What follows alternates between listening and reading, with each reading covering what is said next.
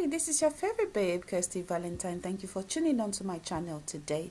Let me tell you something. Like, share, subscribe, comment, press the bells button for notifications. As you know, we have so many stories that go mainstream in our community. It's your favorite babe, your favorite TT. Thank you very much for tuning on to my channel.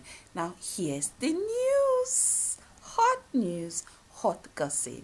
RIP, the most popular Lagos socialite Alhaja Musirat Asabi, Toyin, Oyemade Rufai, Abraham Akatoyin Igbira. She was said to have died at the early hours of Saturday 20th July 2019 at a private hospital in Surulere, Lagos, after a prolonged battle with ovarian cancer, which later spread to all parts of her body.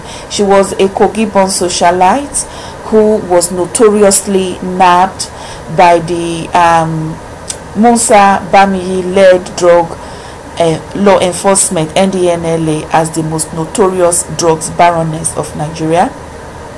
She was said to be into the said powder business, which she was introduced by one Nigerian London-based baron called Fatai, who's been dead for over 25 years now. She went to primary school from 1970 to 1976 and started secondary school and was only there for the first and second year, and she later joined her mom in the fabric business, going to Cotonou to get fabric.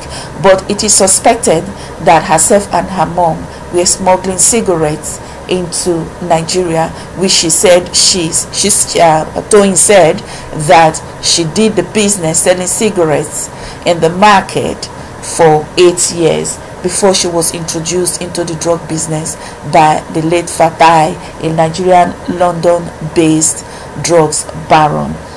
She was barely literate. She dropped out of school, like I said before, and the unbelievable story started from the 1990s. She was sentenced so many times for drug trafficking, and in 1999, at the age of 36, she was nabbed after extensive undercover investigation. In her heyday, people like K1, Wasiu Ayinde Marshal, Abbas Obesere sang her praises and poured accolades on her in social events. She was the darling of social events in Nigeria. She loved to rub shoulders with the who and who in the society. I mean, Wasiu Ayinde dedicated a whole album singing her praises and accolades to her in all his tracks in that album. I mean, he called her, Wasiu Ayinde Marshal called her Onile Iruli Abidjan, meaning the one with the warehouse at Abidjan. She controlled Abidjan with the drug business. She controlled Abidjan with the drug business. She was notorious. She had, for an illiterate to be able to control an extensive network from here to Cotonou to Abidjan to the United States to the United Kingdom. She was very, very successful in her business, although she used the textile merchant trade as a cover up, but her real occupation was the powder business. That is why she is known as the most notorious baroness. She evaded numerous arrests several times.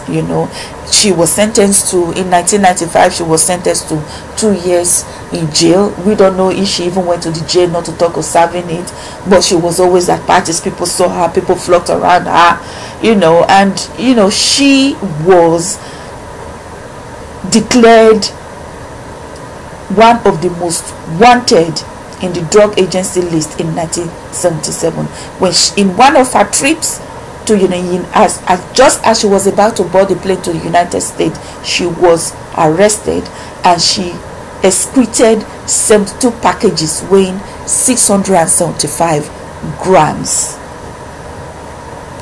She is survived by 3 children and she has many grandchildren. She owned comfortable houses in Abuja, Lagos, and the United States. She had love for expensive jewelry, customized diamond ensembles, and exotic cars, and it was legendary. She was known for that. She loved the good things of life, the good taste of life, and she did everything to acquire it for somebody who was barely illiterate.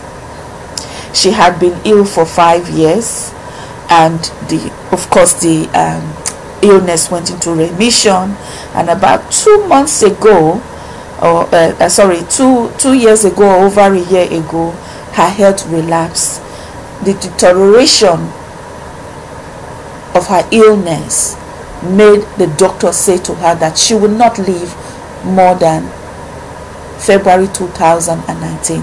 Toyin Igbira, being the way she is, naturally defiant, beat the odds and lived 6 months after the death date that was told and advised by her medical doctors and experts, only to give up the ghost on Saturday, July 2019. In her heyday, she was the toast of society. Everybody knew her. Unfortunately, because of her quest to live this lifestyle, a lot of people's lives have been destroyed by the sort of white powder business that she was doing. I hope that she was able to find peace and forgiveness within herself. I hope that she was able to give her life to God and ask for forgiveness. When I was growing up, I was always told by my grandmother that life, you take life easy. You cannot hurry up life. She's a young woman, 57 years old, and she's lost her life from cancer. Who knows where that cancer came from? Who knows all those years of swallowing drugs that might have caused or erupted those cancer cells in her. I am not assuming, I'm not a medical doctor, but I just say, and I also want to use this platform to advise young men and young women that the quest for money, the insatiable hunger and quest for money is so deep that there is a hole in it. The only road it leads to is darkness. Work hard, do things the right way. In this life that we have come into, it's a gift. We have to respect it. We have to cherish it. When we all were born, we were born with two things: your body and your soul. When you came out, when every single human being came out of the womb, they weren't holding any wealth. They weren't even wearing any clothes. They came in nakedness. You come into this world, everyone is like a trader. It's a school, it's an institution. Some people will pass and have distinction. Some people will pass and have credit. Some people will pass and have pass. Some people will pass and have fail. Whatever you do, put God first. Have a conscience. Because there is nothing that you acquire in this world that you are going to take with you. The only thing you take with you when you are going back is your soul. You don't even take the body that you came into this world with. So I would want to say, rest in peace, Alhaja Musura Toyin Ashabi Abraham Onsachi Igbira. Rest in peace. May your soul find forgiveness. In Jesus' name. Amen. Guys, do not forget to subscribe to my channel. It's your favorite babe, your favorite TT, Kirsty Valentine. Hit that red button to subscribe, bells button for notifications, like, comment, share. Until our next video, love and peace. It's your favorite babe, your favorite TT, Kirsty